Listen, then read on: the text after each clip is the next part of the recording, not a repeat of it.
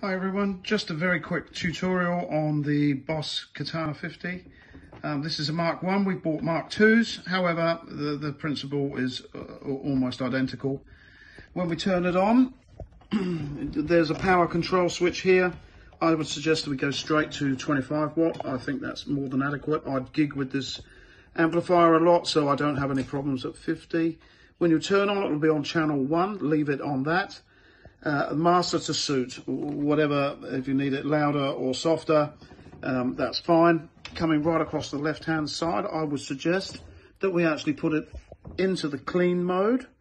That gives us, people with pedals, the most versatility, a nice clean sound to start with. You don't have to worry about the crunch, lead or brown, that's way too gainy for what we would need.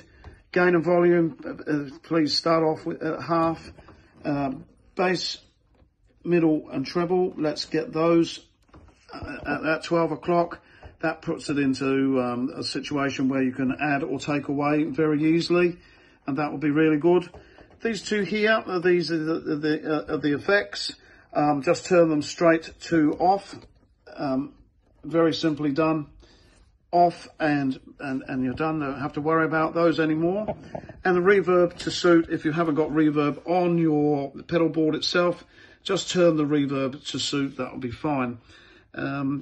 If you need to save this, you can press on the channel 1 button, hold it down until it flashes, then let go and it will go to a solid color again, and that means it's saved. So anything that you've set on here will save.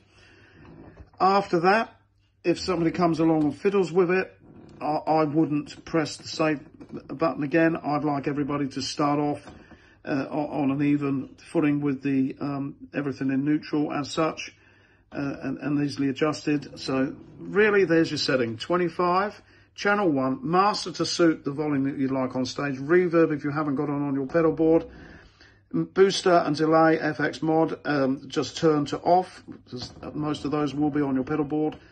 Bass, middle, treble into the middle 12 o'clock position, gives you an opportunity to go up or down if needed.